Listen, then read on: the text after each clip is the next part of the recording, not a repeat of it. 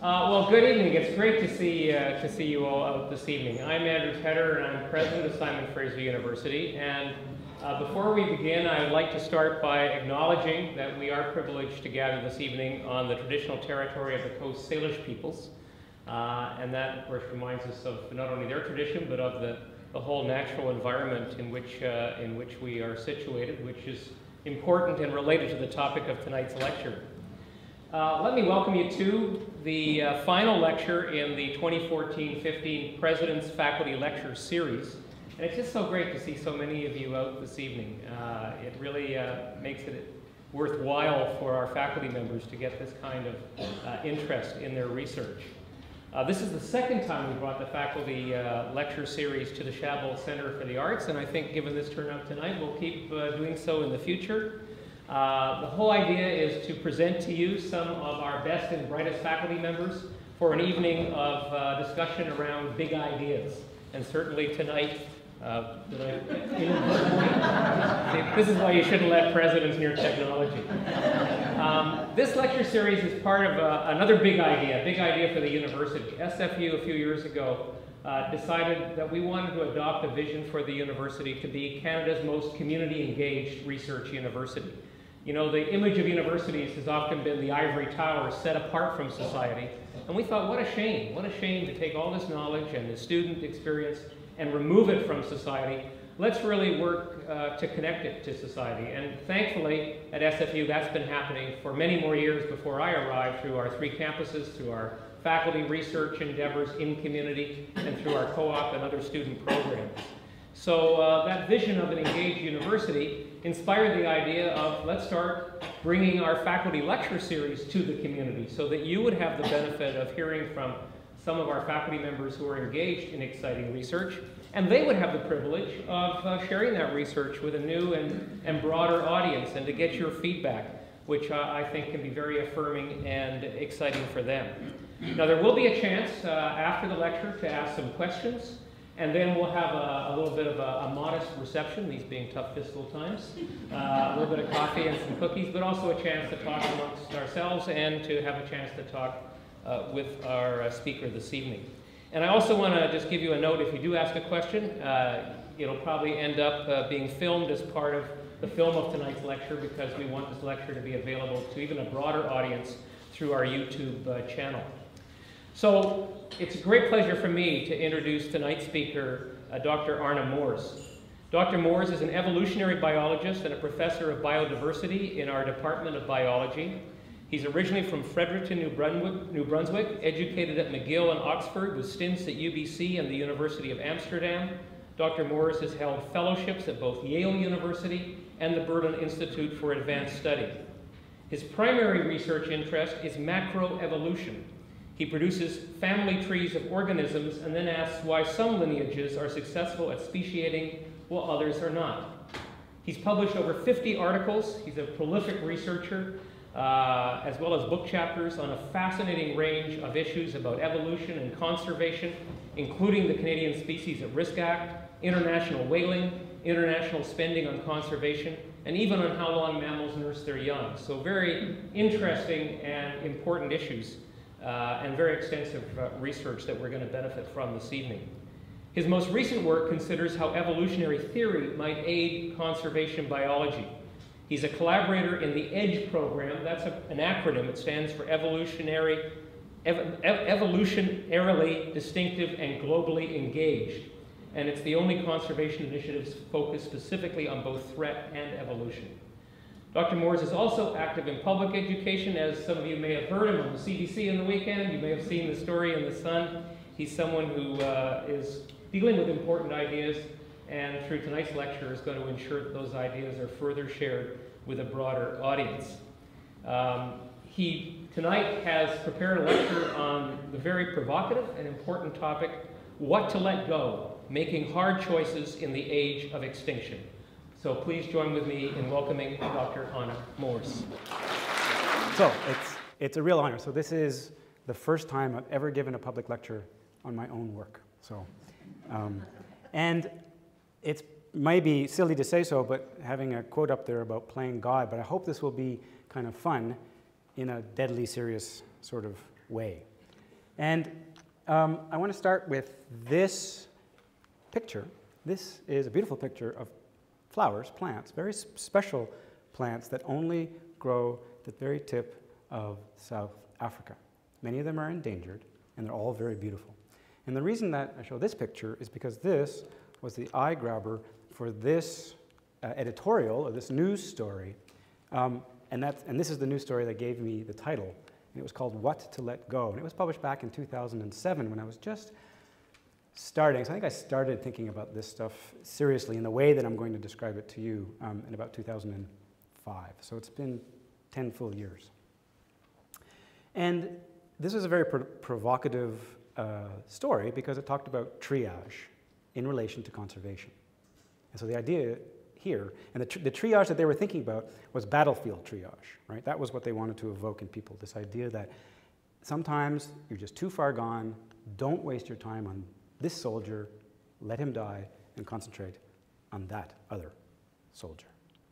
And that's where I got the title, Making Hard Choices in the Age of Extinction. So I'll tell you about the age of extinction, and I'll tell you just one small piece, one small way we can use to help make choices. It's not the way to make choices, but it might help us make choices. And as you can see, lots and lots of people have helped me, and I don't take credit for all of these ideas, or even most of these ideas, but they asked me to give the talk, so here I am. So, I'm going to start with this premise. And this is a quote from a very venerable evolutionary biologist, E.O. Wilson. You may have heard of him, a professor at Harvard, emeritus. And in a book in 1992, he said that conservation, biological conservation's aim, not an aim, but the aim, should be the preservation of the information content contained in the DNA of all the species on Earth. So I'm going to try to unpack that idea. And then maybe at the end we'll ask whether it's a good idea at all. Okay. So people ask, well, what motivates you in doing your research? And one of the things, I had to think about that. One of the things that motivates me is the fact that I go home to my parents' farm where I grew up, and there just isn't as much stuff there that was there when I was a child. So these are all things that I saw as a kid, or had even as pets. I had a woodchuck as a pet for a while, that just aren't there now on my mom's farm. So my daughter doesn't see these things. So the biodiversity of my mom's farm just isn't what it used to be. So they are gone from just that little piece of land outside Fredericton. But of course, that's not extinction. This is extinction. So these are the 6 birds and mammals that have gone extinct, 5 of them officially, in Canada since we've been keeping records. And the interesting thing is, just so you know, this is the Eskimo curlew. It used to be a very, very widespread bird. Hasn't been seen since 1963, hasn't been seen down south since 1936. Still not declared extinct. You have to be not seen for over 60 years before you're officially declared extinct, but we're pretty sure that it's extinct. So even here in Canada, there have been extinctions. This is a sort of the recent global view of extinction. So this is from 2010. This is Hoffman and 150 other authors, including some from SFU. And for each, this is major groups. So these are amphibians, your sharks, your mammals, your reptiles, one group of fish, and your birds. This is the total number of species that they looked at. And this is the percent of species that they claim, this is the IUCN, so this is the international organization that does this for a living, claim are at risk of extinction, 40%, 30%, 25%. And on average, it's about, if you take all the species and add them all up, it's about 24% of all of those groups are considered to be at risk of extinction. So not green, but one of these more dramatic colors. Let's just take a look at this group. So that's us, the mammals. So the mammals, according to Hoffman and 150 other authors, 25% of those 5,000 species of mammal are at risk of extinction. If only 5% go extinct, not 25%, just 5%. So 1/5 of those that they think are at risk go extinct. In the next 500 years, so before 2500, we will lose 500 times more evolution than will be gained by all those other species evolving over those 500 years. And you can take out a piece of paper and you can do the sums, and you'll see that that is the case. And obviously, if we assume that 10% instead of 25% go extinct, then 1,000 times more evolution will be lost if we lose those species. And that's based on the idea that every species we lose is on average about 5 million years old. Right? So when a species goes extinct, we lose up to 5 million, or on average 5 million years of evolution. Now, and then there's climate change. The Huffman et al. Paper, this is just looking at what they believe are the numbers of species that are at risk now. People have spent, just in the last few years, people have started to think, well, what's going to happen with climate change?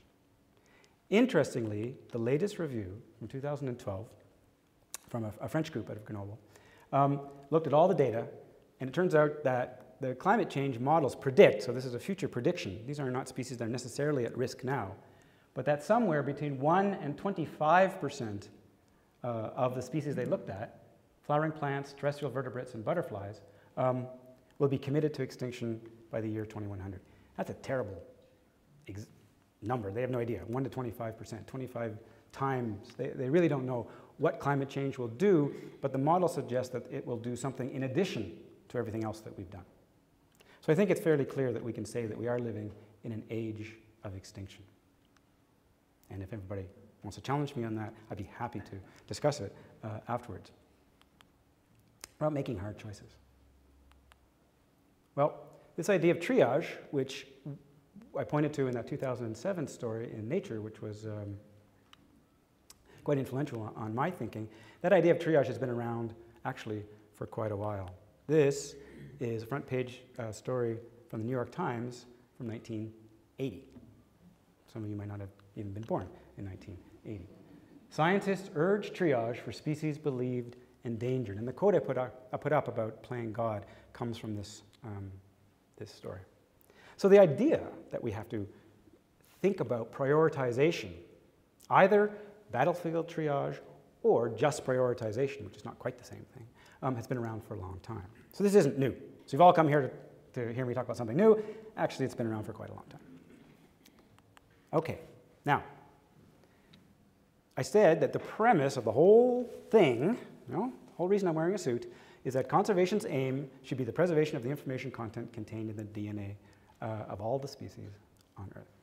So, talk is in 2 parts instead of 3. I'm going to tell you how we might do that, putting the cart before the horse, and then I'm going to tell you why we might do that. Usually I do it the other way around, but I thought I'd do it this way. Because I'm going to pretend that that quote, because it's E.O. Wilson, is what we should do. Okay, so we have 2 things we have to do today. Turns out that this idea that I'm presenting to you is just a variation on Noah's Ark. So this is Noah releasing the dove, and this is a cartoon of Noah's Ark that I like quite a bit. So it's kind of the Noah's Ark approach.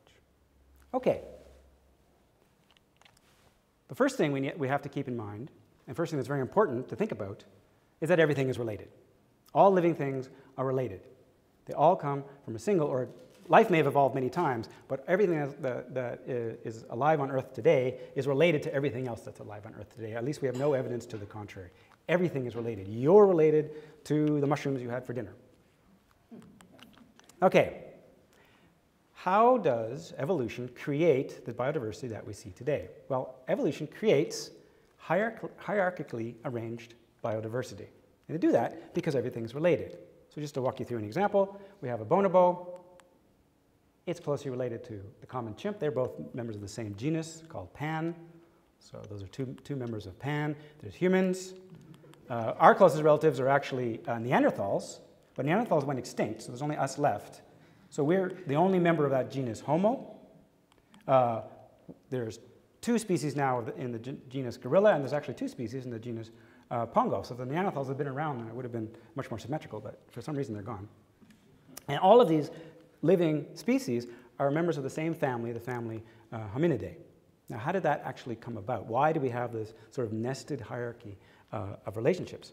Well, it's because a long time ago, sometime in the past, there was an ancestor, and this is the ancestor of the great ape. So this is one of the ancestors, so this is something that lived a long time ago that gave rise to lineages that led to the great apes. And then through time, slowly, there was evolution and divergence. And there's evolution and divergence. And there was some extinction. Now, I just showed this one of the Neanderthals, but there were little extinctions all over the place here that we just don't see. But what we see is the relationships among the living species because of evolution and divergence. So evolution creates diversity via divergence through time. I just fixed up the tree there. Now, I'm now going to give you a quote that was given to me by a member that's actually a member of the audience, which is a very pithy way to think about what the tree is. The tree, which is this thing, which we can figure out by looking in the DNA of the creatures, actually represents shared information, right there, concerning solved evolutionary problems. So we're all around because that lineage solved a bunch of evolutionary problems. Didn't go extinct like Neanderthals, right? So the information that's in here, the time that this lineage was around, is information about a shared evolution, about a solved evolutionary problem. And the tree also contains information about unique information. So this is shared information, and this is unique information concerning solved evolutionary problems. Right? So the tree it contains information about the information about solved evolutionary problems. And so the branch lengths, so these are called branches, and the branch lengths measured in time from, this is roughly 18 million years ago up to now, actually represent change. And you can measure it as lapsed time. And with a little bit of leap of logic, we can actually suggest that maybe the branch lengths actually also measure Wilson's information content. Right? It's the information content in the DNA of all the organisms on Earth. Some of that DNA we share with our close relatives, and some of that DNA is unique to us. And likewise for gorillas and for chimps. If so, then Wilson's recipe, right, that we should be preserving that information just means that we should preserve the tree. So if you preserve the tree, you preserve the information.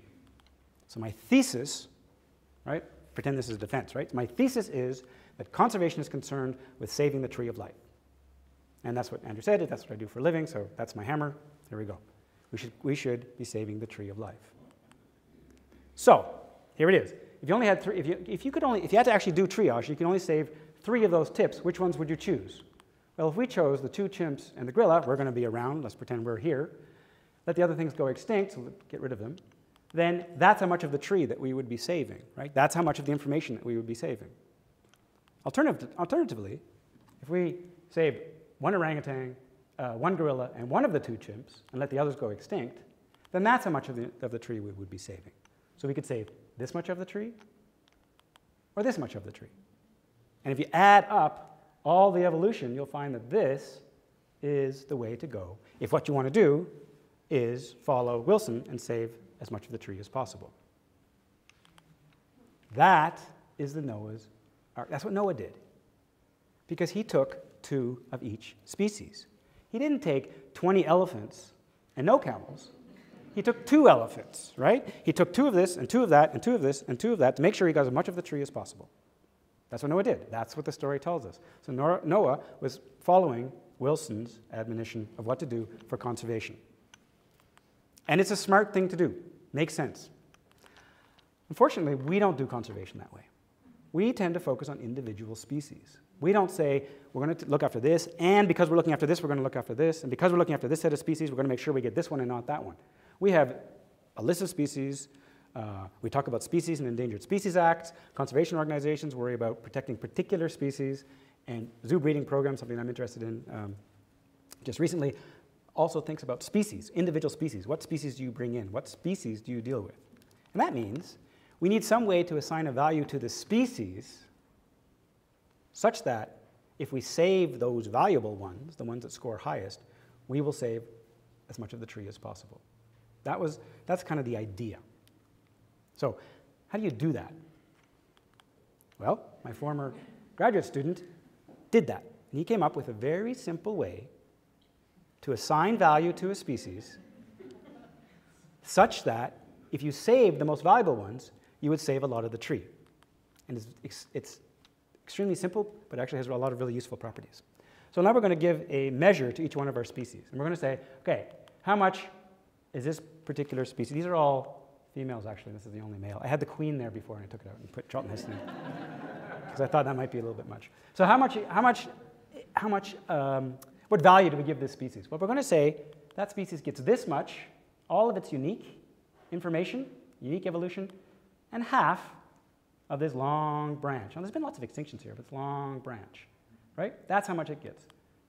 Sister species, that's what's called, gets that much and that much, right? So they now have divvied up that part of the tree in terms of how much value we give them. Likewise, these two divvy up this part of the tree, they get this, they get half of this, and they get 1, 2, 3, 4, 5, 1/5 of the shared information.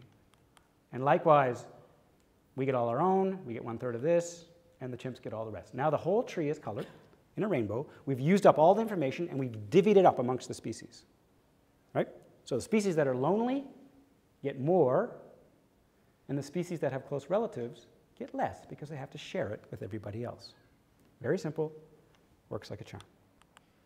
And we can actually add it up. So these are the actual numbers as we've measured them on a big tree of mammals.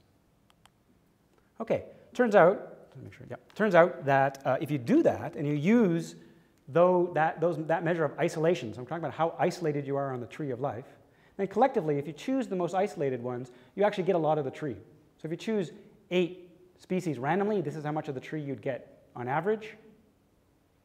If, let's say, the whole tree is equal to 1, you get about 65%. If you actually use David's way, you actually would get closer to 80%. So it seems to work if the goal is to get as much of the tree as possible. Here's some isolated species.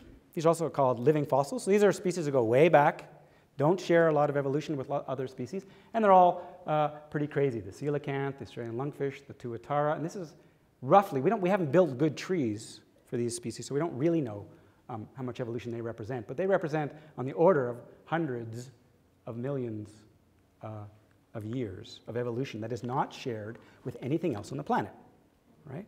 So it's not unique to me, but under this idea of thinking about value, these are valuable species. My favorite on this coast is the coastal tailed frog. So there it is. It's quite a bit smaller. This is where it lives. Only lives here, just comes into Canada, has a very small range. It has 4 relatives. They're all in New Zealand. 3 of them are at risk of extinction. The other one is of conservation concern.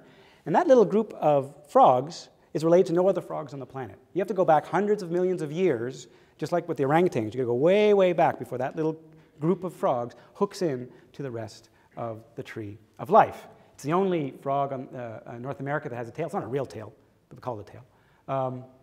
And it's the only frog in North America that bears live young. Now, the interesting thing is, because all its close relatives are at risk of extinction, you could actually make the argument that this little critter here actually has genetic responsibility for relatives at higher risk of extinction, right? We should be very careful not to lose this species, because who knows what's going to happen with climate change and with other things that tend to happen when humans get involved in New Zealand with amphibians, right? They could get diseases and they could die. And if they all go extinct, and as I say, 3 of them are 2 are critically endangered, then this would be the only member of that group.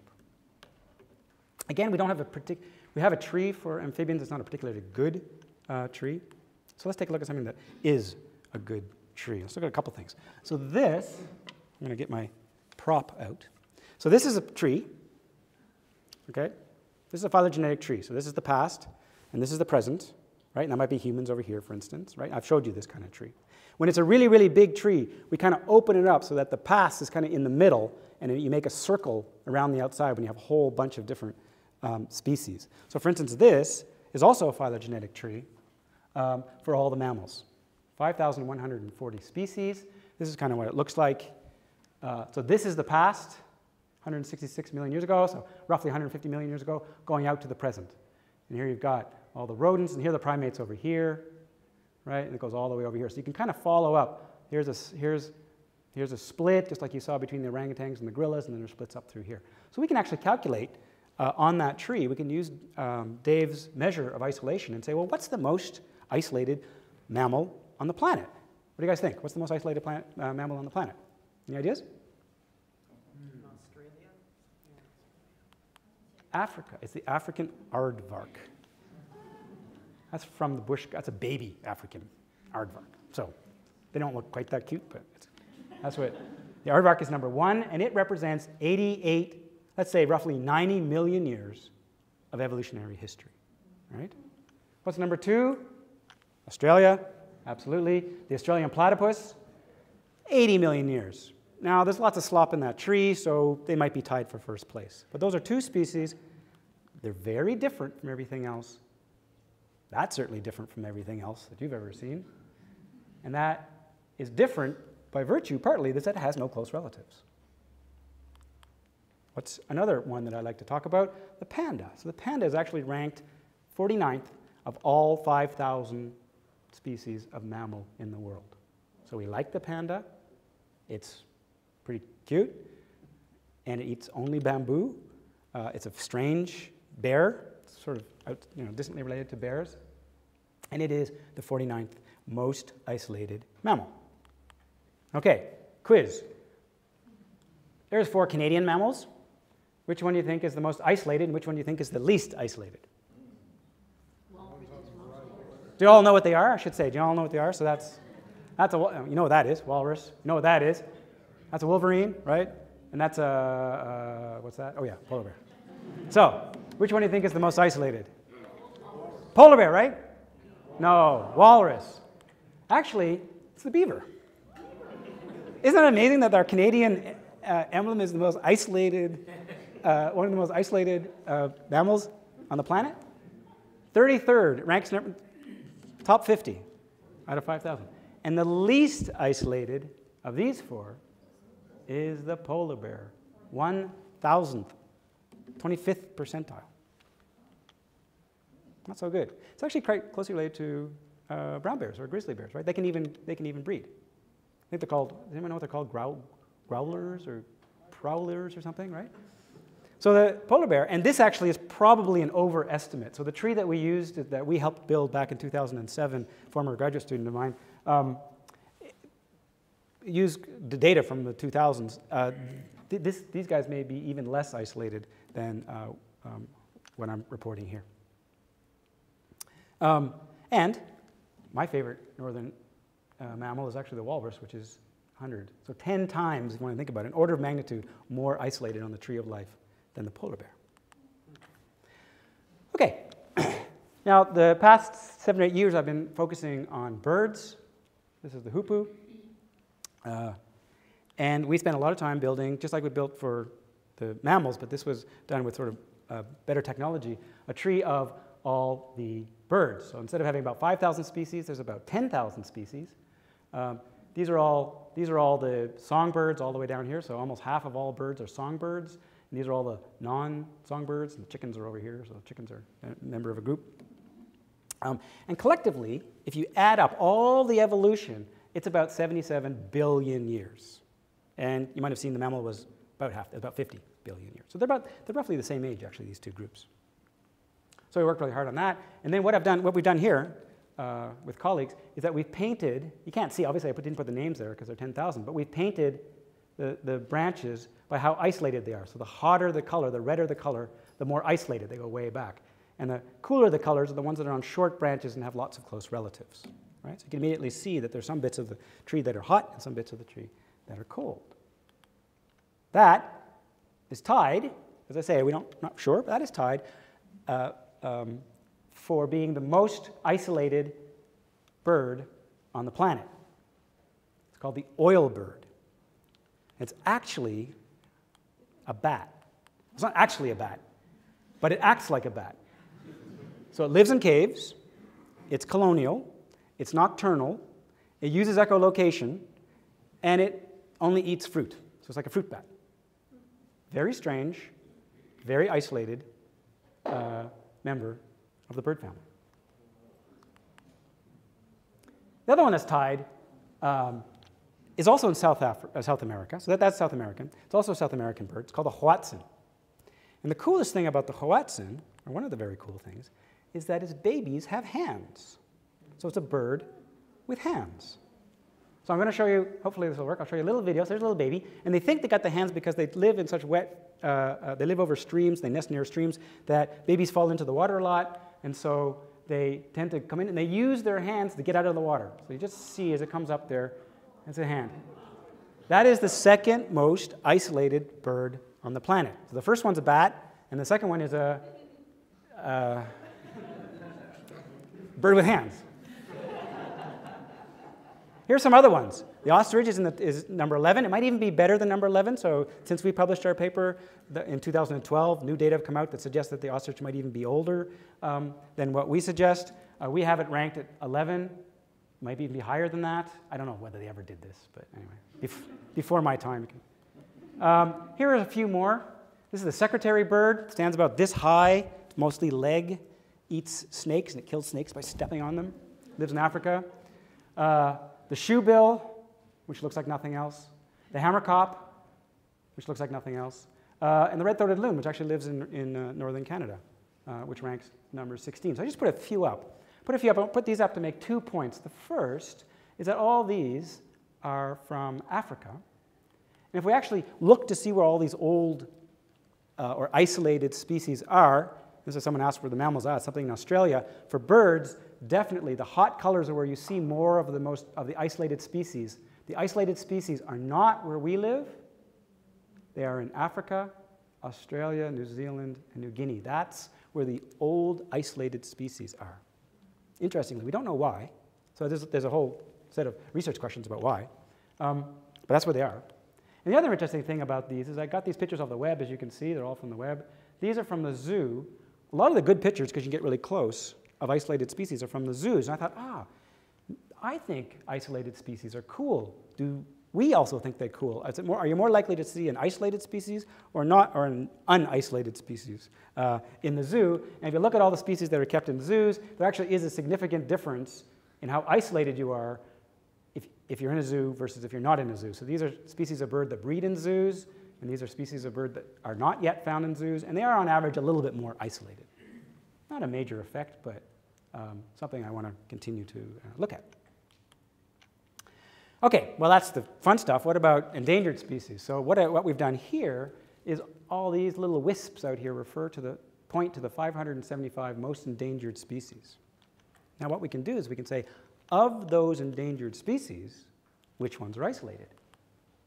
First of all, we can ask, well, is isolation actually correlated with whether you're at risk or not? Luckily, it's not. So these are endangered species, and these are species that are not endangered, so most species are here. And it turns out that the average isolation is exactly the same, which is great news. It would be awful if the isolated ones were also the ones at risk of extinction. So it gives us time, at least. There's the most isolated one of the 575 that are endangered. This is the number 2. This is number 4. This is the plains wanderer. Sorry, this is the giant ibis. This is the kagoo from New Caledonia, plains wanderer from Australia, and the California condor. So the California condor, luckily we saved the California condor because it is the 5th most isolated endangered bird. And we spent people in the States spent millions of dollars saving it. They didn't know it was that isolated. Luckily, they did it. This one is number 3, hasn't been seen since the 60s. There isn't even a picture of it. It's a New Caledonian owlet nightjar, also from New Caledonia. So France, which is in charge of New Caledonia, is in charge of 2 of the most isolated endangered birds on the planet. We can actually rank all the species. You don't have to read these, but there's the giant ibis, there's the kagoo. This is how isolated they are, and this is the top 50 here. So they're going down from most to least isolated. And if we actually, I should do this maybe, if we actually said, okay, we're going to prioritize, right? We're going to save this one, make sure we save this one before we save this one, make sure we save that one before we save that one, all the way down the line. So instead of just looking at how endangered they are, we're also going to take into account how isolated they are. And so here you save the giant ibis, then you save the kagoo, then you save the New Caledonia nightjar if you could find it, et cetera, all the way up to 575. That's going this way, number of species saved. And you say, well, how much of the tree do we save if we do that? Because remember, the whole point is to do what Noah did and save as much of the tree as possible. Turns out that using that metric of isolation, we do almost as well as we could do if we did it optimally, right? The difference there is not very much, and much better than if we did it randomly. Don't worry about the green. All those different squiggly lines just refer to different trees. I said we don't really know what the tree is, we just tried it on a bunch of different trees, possible trees. So that seems to work, at least in theory. Okay, so this is one way that we can focus on species and still do what Noah did. Second question is, why might we do this? Well, one reason is because this venerable old gentleman told us to. And you laugh, but I was a grad student, and I'm reading this book called The Biodiversity of Life, I think. And of course, I'm like, oh, this is what he says we should do. And of course, because he's the father of sociobiology, he's the father of biodiversity, he pretends that he coined the term. He's won the Pulitzer Prize twice. He did organize the meeting where the term was coined. It was actually coined by a bureaucrat who just wanted to make the words shorter. But anyway, he's won the Pulitzer Prize, et cetera, right? He's a professor at Harvard. He's done all these things. So maybe we should just do what he says, right? Maybe he knows. Or maybe more tree is actually good for something. So maybe more evolution, more tree, more biodiversity measured that way on the planet is actually good for something. Not a trivial question. You might assume it is, which I did in '92 and all the way through, but it might not be true. And it's quite contentious. So this is a picture of a very famous site in Minnesota, David Tillman's Cedar Creek plots. And this, I don't know how many papers have been written about this one little plot here, where people have tried to do experiments to figure out whether more species are better. Are more species, if you have more plant species growing in your field, do you get more stuff out of the field? Do you get fewer weeds in your field? Does your field sort of doesn't change as much from year to year? All these sorts of things that we think might be good have been tested using these plots. And so they're plotted with like 3 species, local species, 6 species, 12 species, 16 species, et cetera, et cetera. And so up to 24, I think most of the research is done up to 24 species. And you find out that usually more species actually gives you a better outcome, measured in different ways. This man, Marc Cadotte, who's a Canadian from northern Ontario, he said, well, wait a minute. Okay, we can count the number of species, but why don't I just build the trees and see whether tree length, total evolution, also predicts how well these plots do. And he found out that tree length, if you took the number of species in the plot, took their DNA out, built a tree, and then asked, okay, how many millions of years of evolution is in that plot, it was a vastly better predictor of productivity at the end of the season, that's what they measured, than 13 other measures that you could measure, including species richness. He's like, oh, okay. Then he went and looked at 29 global experiments. So Tillman's been doing this from the 70s and 80s, and then the Europeans got involved, and African groups got involved, and so there's lots of experiments of the same ilk. Again, he found that tree length, built the trees by himself, and found that tree length was a vastly better predictor of productivity. Then he did an experiment a couple years ago just outside of Toronto where he actually manipulated, kept the number of species the same in the plots, but changed how closely related they were. So instead of putting 2 chimps together, you make sure you put a chimp and an orangutan together and see whether those plots did better. Again, he found that tree length predicted something that was good.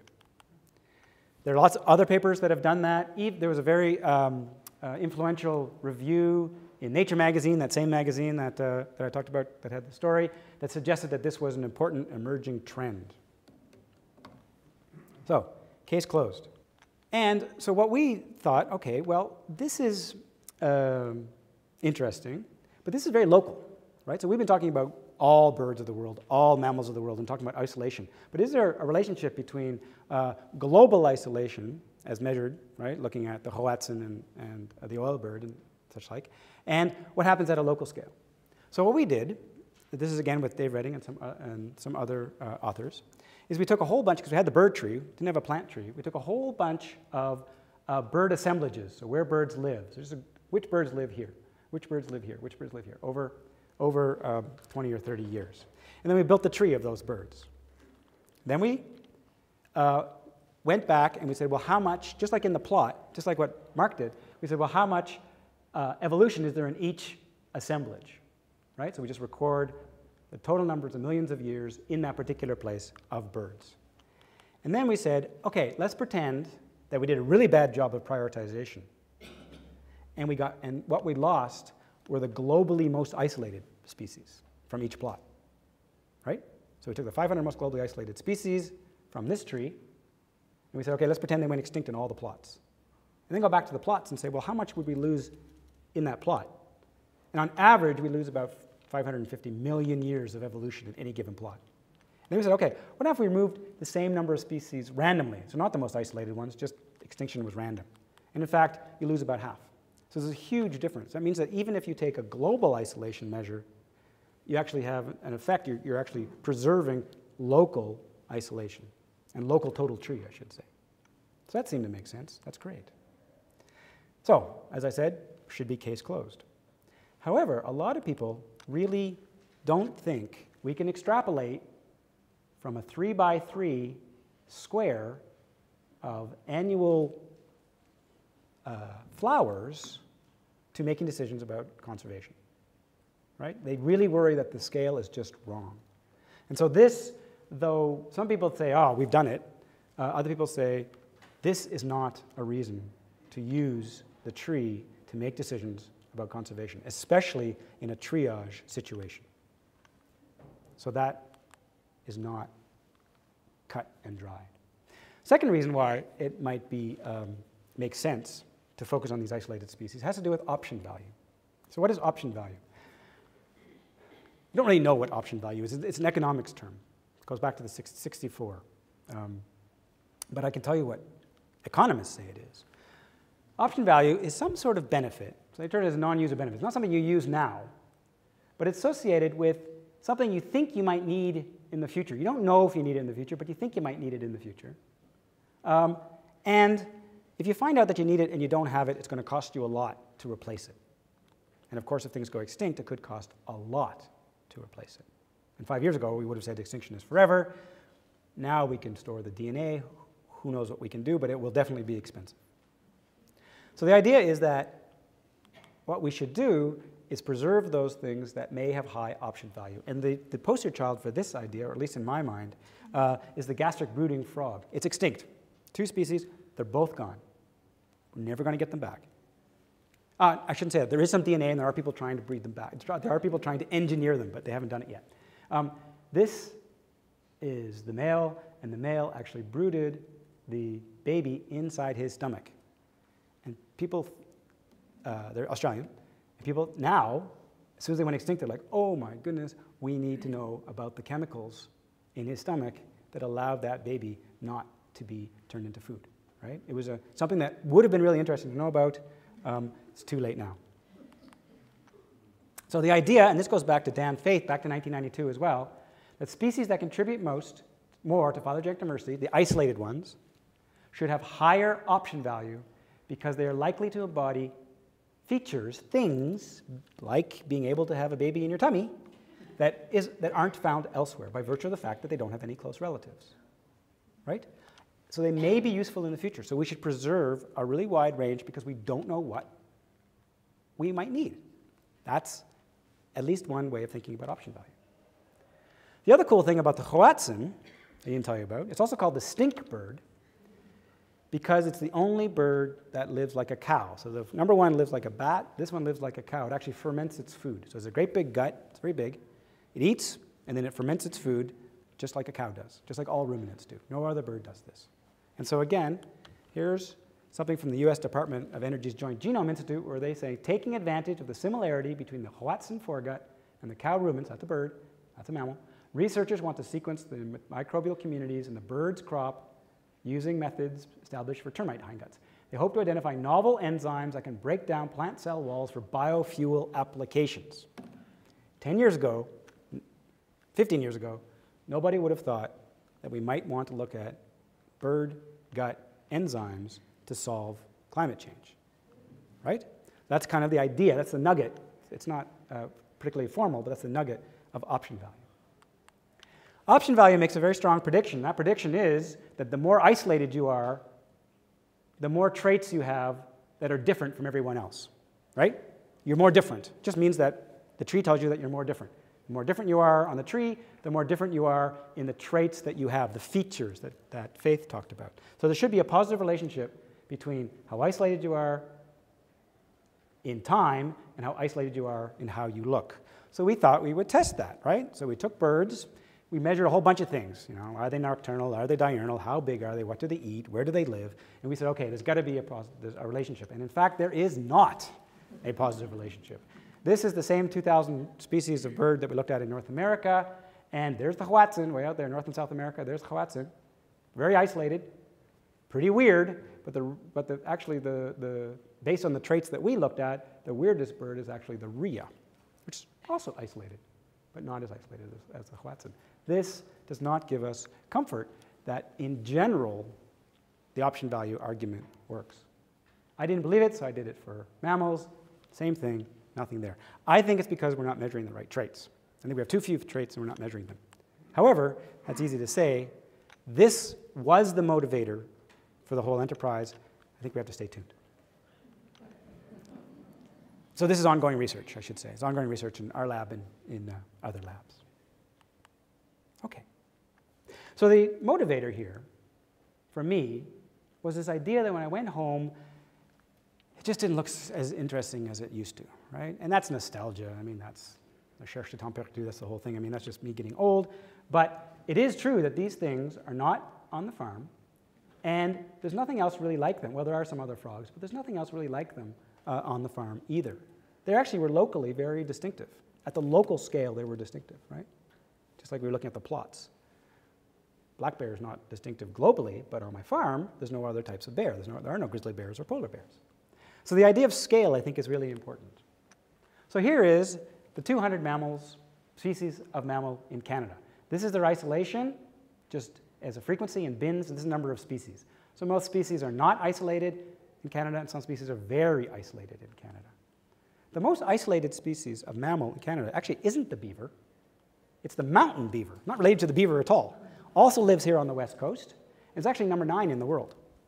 So there's one in Abbotsford. There's a couple in Abbotsford, actually, up on the hills there. Very few people have seen them. Very strange little beast. It is a rodent, but it's not a beaver. But that's globally. If we did just look at my mom's farm or look at a plot, and we said, well, just in that plot, who's the most isolated? We can just build the trees for all the species in Canada. So now this is ignoring relatives elsewhere. So this is mammalian evolutionary isolation in Canada, where we don't care if they've got close relatives elsewhere. Now, the most isolated species is actually the Virginia opossum, because it's the only marsupial, right? It's actually number 355 in the world, but in Canada it's number 1, because it's not related to anything else in Canada. It's the only marsupial. All right, this is the quiz that I've done before. What do you think is the second most isolated species of mammal in the world? I think Dan knows at the back. What's number 2 in the world? In Canada, sorry. What's the second most isolated mammal in Canada? Going once. Rabbit? Rabbit would not be, if it wasn't for the pika, pika would have been a good choice. Rabbit would not have been a bad choice. It's actually not distantly related from rabbits. It's the human. We're the only primate that lives in Canada, right? So this scale, now we're actually pretty much the same as the polar bear, right there with the polar bear at the global scale, but in the Canadian context, we're actually the second most isolated mammal in Canada. This is just to say that the scale at which you think about this makes all the difference. And so I think that we have to be thoughtful about how we think about valuing species. And I think scale is probably one of the most important things that we have to consider. We have the barn owl here, because the barn owl, not particularly isolated worldwide, but is number 2 in Canada if we don't look at relatives elsewhere. It's also threatened. with extirpation in Canada. It's doing well elsewhere, but not necessarily in Canada. So the scale that you look at will change how you value bits of biodiversity. So I think I started with this idea that this was motivated by the idea of what we should let go. But I hope I've convinced you that really what I'm talking about is what not to let go, right? We have to make sure that we don't make mistakes. So I'm not advocating, much as some people, or sometimes when I'm trying to egg people on, I suggest that actually battlefield triage is something we should think about, and maybe we have to think about it, but what I am talking about is the other kind of triage, where you have to make sure that you treat the patients that are most important first. And I don't want to get into a situation where we miss something, like the tailed frog, for instance, because we didn't pay attention to this aspect of that species' value. So, which bear should have higher priority? Should it be the panda bear that's in the zoo, or should it be the polar bear that's in nature? Now, this is where I should stop, right?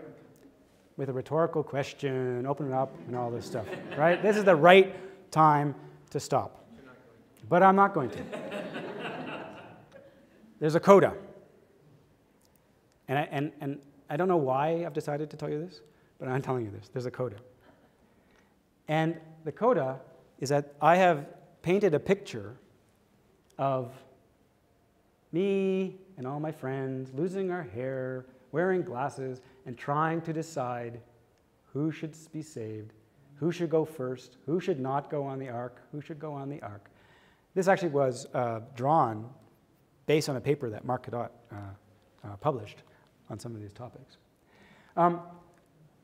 So I've suggested that this is where we are or may end up being, but it's not somewhere where I am comfortable. And so I want to end with this. And this is something that has been bothering me, and I just want to open it up for discussion. So species are distinct lineages in the tree of life, and some of them are going to be more useful to us than others, right? The more interesting among them have utility on their own. They have utility because we find them interesting, or they may have utility for other reasons. If we keep them on the landscape, which is why I showed you the panda and the polar bear, that may if they're doing well on the landscape, that may indicate that the landscape is doing well, right? And if we manage them well, that may lead to sound landscape management. But the thing that's been always puzzled me, and I ask lawyers and philosophers and everybody, is why we chose indicators of sound landscape management, or landscapes, why they were given such a central place in a dialogue about managing our affairs more globally. And as philosophers, now that I'm over 45, I can start to read philosophy. Philosophers like Norton and Mayer more recently keep reminding us nature is not a warehouse. And everything I've told you pretty much is predicated on the idea that nature's there for us and it's a warehouse. With that, I hope we can turn up the lights and we can start to take questions. What a lecture, and now we all know why we feel isolated. I've never seen a lecture before where at the end of the lecture you deconstruct everything you said previously. I said I don't know why I did it. A courageous move, but I'm sure a provocative lecture that must have provoked some ideas and questions on your part. Heather has a microphone, and if you indicate your desire to pose a question or make a comment that Dr. Mooers could respond to, we'll try to get the microphone to you over here.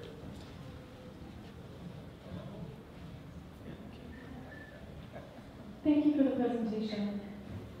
You didn't state why we need to prioritize species in the first place, although I did listen to your CDC interview the other day, and you mentioned that because we have limited resources for conservation, that's something we have to do.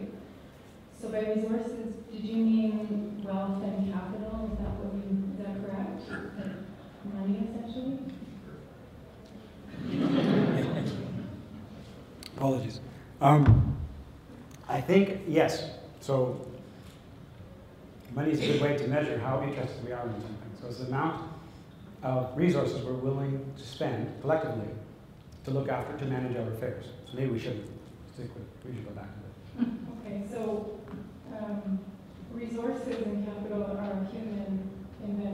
Mm-hmm. And they're derived from converting living organisms and their habitats into commodities. Mm-hmm.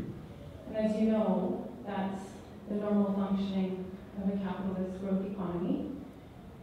And I think that concept has relevance to this talk because if we ignore the context of extinctions, which as you know is habitat destruction and a few other things, I don't think it'll matter, how unique species are or what we decide to prioritize or what methodology we use. I think they're all gone if we don't address those root causes. So I at one point made a side-head remark that I have a hammer and that's what I'm using.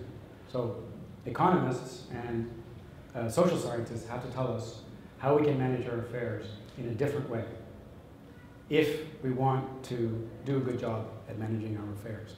The subtext, why I brought up zoos and things, and one of the things that Wilson talks about at length is that he's thinking about some of this prioritization in a different context, and think about it in terms of tree of life specifically, is a stopgap to make sure we don't lose anything until we get our house in order. So it's a last-ditch attempt to keep what may be important bits for the future. And then, of course, the question comes up, what do I mean by important? And that is sort of beyond my pay scale at this point. But I think that's the sort of the next level of the question. Okay, I just have one thing to add. I just find it quite dangerous to suggest that species should have to pay for themselves in order to exist right from the outset. I think that's really dangerous given the context that we live in. So I don't think so everyone heard what she said, our people who think it this way, putting the onus on species to pay for themselves. And I'm not sure exactly how to respond to that, except to say that we know we're not going to save everything. We just know that. No matter how benign and enlightened we become in the short term. And so we just want to make sure that we don't lose some things that may turn out to be more important than other things. But you can say the whole thing, and that's kind of why I put this up, actually, is that you can say that the whole enterprise is flawed from the beginning, absolutely flawed from the beginning. We have to start start carte blanche with a whole new way of thinking, even as scientists, to help inform the public about what we should be doing. And I do take that point. There's a question or comment over here. Well, Arne, you forgot the Sasquatch, and I have many colleagues as conservation biologists who actually do research on that species, so more unique than you, Andrew. I feel less isolated. As a conservation biologist who works on many of the most isolated species and the least charismatic species in the Pacific Northwest, including mountain beaver, the struggle that I have is that the priorities of many of the funders that ensure that conservation works can actually happen are not on those species. And there's a big struggle there. There's a huge disparity because even many of the regulators that I work with in provincial and federal government are focused on probably the ones that have redundancy. So they're not focused on the mountain beavers of the world and others. And it's very difficult to get funding support to ensure that we're taking a multi-species approach, that landscape level approach, that isn't about creating a warehouse. If I can help you, I would love to help you. But I would hope that, I think one of the things, the more you tell people, so if you happen to see an oil bird in a zoo, it just looks like a chicken-sized brown bird, but if someone tells you about how amazing it is, you're going to be more interested in it. So that's, the facile answer is that if you can explain to people why we should be worried about the mountain beaver, more interested in the mountain beaver, maybe that will hold some sway. It's only if you get funding to actually have that conversation, and that's the struggle. Well, that gets back to the first question, is about why do we spend what we spend and where do we spend it? As I say, that's a much bigger question. There's a comment or question back over here. Yeah. I was just wondering, in terms of like, you speak about, I know it's oversimplification, obviously, for a presentation, but in terms of like, being able to sort of kind of distill a sense of evolutionary adaptation or transformation from a direct length of the branch. Let's say the polar bear, I believe, can say that it has solved an incredibly novel evolutionary issue. It's the only marine mammal of all bears, and so, or for instance, hominids. We now say that hominids are in danger of becoming extinct, and yet an incredible range of hominids, you can say, have solved some fascinating evolutionary issues. So, I guess, is there a way forward for identifying not just sort of the coarse genetic distance, but more specifically the, I guess, quality genetic distance and how the issues are solved? Yeah. So that is the kind of $20,000 question. I've used time, right? I showed you those trees that go back 110 million years, and I've been telling you about isolation measured in millions of years. And then I showed you that actually doesn't really work for the few traits that we looked at for birds or mammals. They're one of the few traits, but it didn't seem to work. So the question is, can we come up with better metrics? And if we can, great. So now I'm interested in looking at the entire genomes and looking at the information in that genome. And if we do that, maybe the polar bear will pop out as being a little bit more isolated than it would otherwise be, and maybe not. And if it doesn't, and we still have this uncomfortable feeling that we're not catching something that is important, then we've got to go back to the bench and try to think about how we can do that. So it's still early days on trying to actually capture the metric. And the only reason that I use time is because I find it very useful and fungible, because you can talk about frogs and fish and mammals and birds using the same measuring stick. Whereas if you use traits, it would be very, very difficult. It would be very hard. They would really be apples and oranges. So it simplifies the discussion, but it maybe complexifies the actual issue. Question? Thank you so much for sharing your knowledge. My question is, I'm interested in the food, the variety of agricultural seeds which are now stored in Norway to save the DNA model.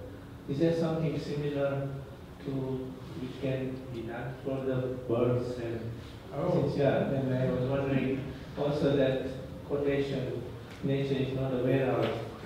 Are we not all becoming warehouses like the big cities which have grown up from the rural, that people are not living in warehouses, zoos have become a warehouse. So I don't know the metaphor warehouse. Yes. Right. So two things. Are there tissue repositories for birds and mammals? The answer is yes. They're frozen often, but you can just dry them. So that's why I'm saying that there was a little bit of tissue, forget what it was, for the gastric brooding frog, and they're trying to coax that back. But the stuff that's already gone, they didn't think really about preservation, but now people are actually having tissue banks for lots of things. So lots of museums are doing that. I like the metaphor of a warehouse. I like it because it makes us it's very evocative. I think zoos are warehouses, specifically, and so that's why I like it, because it makes us think about what a zoo is, really, right? And what's it for? Whether we live in warehouses because we're in cities versus in the rural, that brings up the whole living in the city and the walls of the city and nature, which I hadn't thought about thinking about warehouses in that context, but it might make it even richer, a richer metaphor. But I like it as a metaphor for sure. There's a comment question up here. The emeritus faculty member from SFU. Thank you. Thank you very much for that talk. It was very interesting. I'd like to ask two questions, since I've got the mic. The first is, E.O. Wilson said preserve the information. That's right. It's now possible to record genomes completely. Digitally. Digitally. Yes.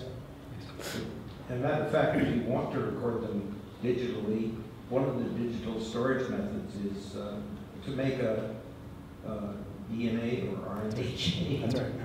And Craig Redder has done this with Shakespeare and so forth. The other question is that, and I'd like you to comment on that, explain what I'm saying. The other one is that the numbers you gave sort of bother me. I do know a little bit about how these how these links are put into years. And I've always wondered how you can get an 80 million year horizon for primates when there was a bottleneck back there 65 million years ago. Also, do evolutionary speeds, are they affected by mutagens? Mutagenic environment might have varied over that time too. So your comments on those would be appreciated. Sure. So the comment about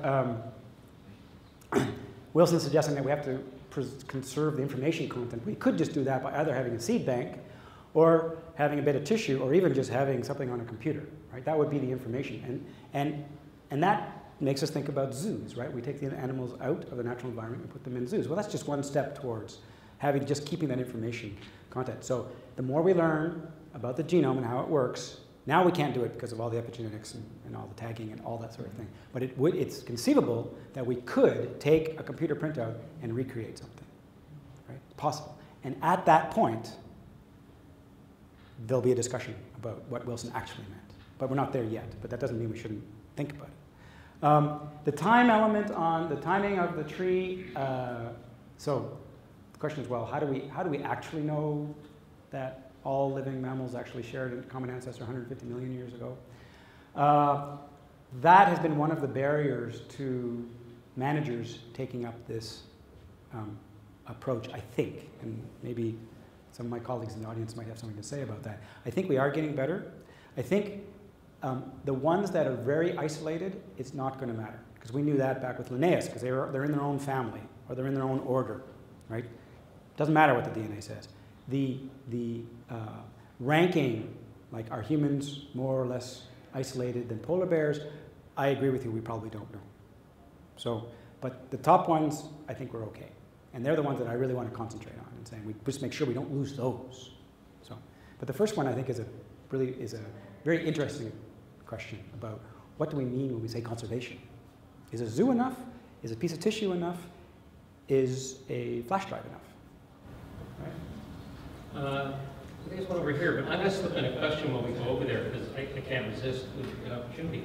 Does it make, I mean, I'm not sure if this question is ethical, about ethics or not, but does it make a difference to you as to whether or not the extinction or threatened extinction is by virtue of human agency as opposed to natural evolutionary factors? And I guess what I was wondering is, if diversity is the value, do you favor, if science allows, should we be bringing back dinosaurs and things? And for me, at least, intuitively, it seems different to say we should bring back a species that we were directly responsible as humans to cause to be extinct, as opposed to a species that may have died out due to natural evolutionary factors. So how does that play into your thinking? So this argument is completely silent on that value judgment. We're saying this is the issue, we save those. The ethical issues associated with bringing things back are the quagmire that's associated with doing things like that is a whole different discussion that is tangentially related to this one, but this doesn't we don't care whether if it's just information, then we should save the information that we've got. Now remember, they're solved evolutionary problems. So you could make an argument that if it's gone extinct naturally, didn't solve those problems. So we should leave it be. But I'm not super comfortable with that, but I could hide behind that argument. And we have a question over here. First, thank you very much for your important work. I'm wondering, you compared to randomness. That's right. Are we essentially random today in the way that we do things? When you say talk about random, is that today? Right. So I was comparing how much would we save if we were deliberate about it versus how much would we save if we were random about it. So it turns out that we're certainly not random, but we're arbitrary. So most money to conservation, so supposedly we're supposed to use all these different metrics to come up with where we put our money. It doesn't turn out that way. We spend most of our money on very few things. And the reasons are very obscure to us as to how those allocations were made. So there are political decisions, there are media decisions. There are, as you know, there are cuddly decisions. There's all sorts of considerations that go in. So I wouldn't call it random, but certainly not deliberate. At the margins, it's deliberate, but it's not overall deliberate. Hi, Arne. First of all, a couple of comments. First of all, you said this was your first ever public lecture. Yes. I would suggest that you continue to do so.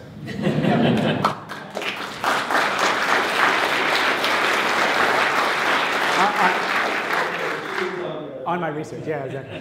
On my research. Secondly, you mentioned something that was above your pay scale. Yes. I would suggest that you continue to present President Petter as 12.5 million years old. Around Hall, you can have no pay scale. Can you talk about, can you tell us, we're talking about predicted extinction factors. Can you talk about going back 1,000 years or 10,000 years, and extinctions have always occurred? Animals, organisms have disappeared. We have fossil record.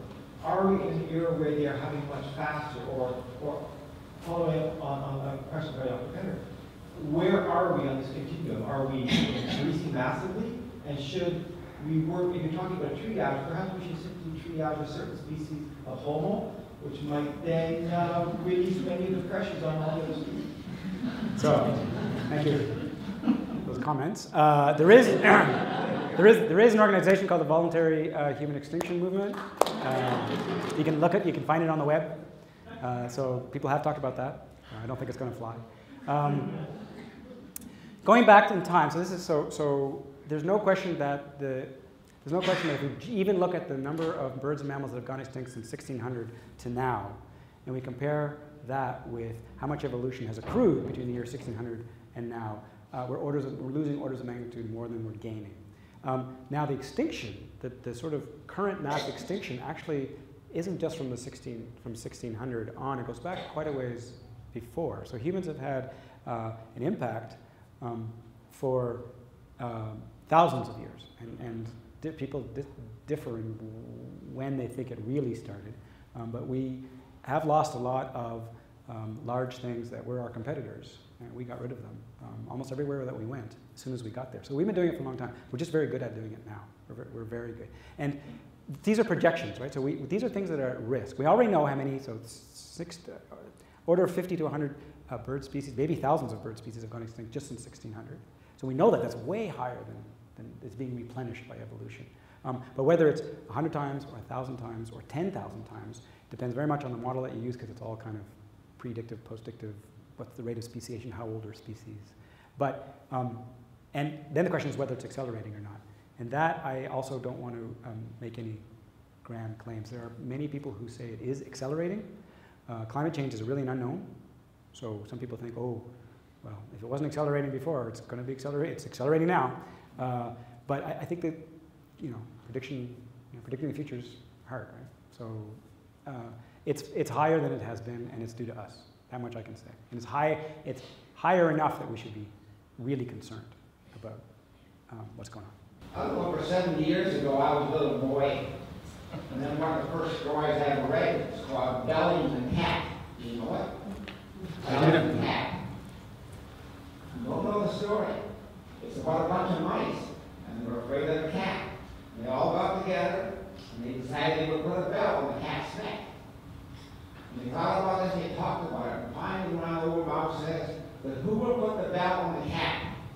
And I want to know for you, how would I put the bell on the cat when you think of the diversity of human nature and the diversity of political systems that we live under and so on? So who's actually going to who's going to take charge of doing all this hard work? I think that's actually a very good question, and that's why I talked about scale. So we do have this international organization that says these are globally endangered species, but translating that into action is difficult because it's up to communities and countries to actually spend the money. So environmental aid, NGOs, international NGOs, non-governmental organizations, they actually do concentrate on globally endangered species. The EDGE program, which Andrew referred to, terrible name, evolutionarily distinct, globally endangered, but it's edge of existence, that actually are raising money to focus on these birds and mammals and amphibians that are both at risk and isolated. They're doing it globally, but most of the action is done at the local, regional, and national level. And that's why we have to think hard about how we, what we talk about and what's important where, especially in the context of isolation. I think everyone's going to do it. Everyone has to do it. Just a quick comment and then one question. It seems as though the wager of this descriptive program of yours is that the prime value of a species is its phylogenetic diversity. And I think a lot of people might take offense to that who are scientists for the following reason. There are many species that you would place on a very low rung on the scale of value. But these species we know by structuring roles within ecosystems. And the loss of them would result in cascades of other species. Right there, just that on its own, suggests to me that there's something a little bit wrong with this way of viewing the world. It's just my opinion.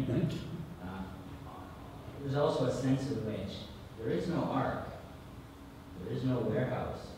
Species need space, habitat, food, and very importantly, they need other species. And so, I guess in this context of scarce resources, you really have to make an argument that we should be taking on your type of way of seeing the world, and also convince us that it's not just distracting conservation biologists from the true goal of reversing a lot of these major big causes of extinctions that we're in right now. So I would agree with most of what you said. When I started the talk, I said, I'm going to tell you about one value. And I hope I said, I'm not claiming that's the most important value that you describe. And it's very difficult to make these values fungible, such as you can say, well, you know, it's high on this scale on isolation, but it's low on the scale of an ecosystem engineer, for instance, or something that sits at a critical place. One of the things we don't know is what the correlation is between those two. So top predators in an environment tend to be very isolated in that environment, evolutionarily isolated in that environment. As you know, top predators also tend to have a sort of play a strong role in the ecological structuring of those of the places in which they live. So there may be a correlation, there may not be a correlation. Certainly, I'm not suggesting that we throw away species just because they have close relatives. It's not what to let go, it's what not to let go.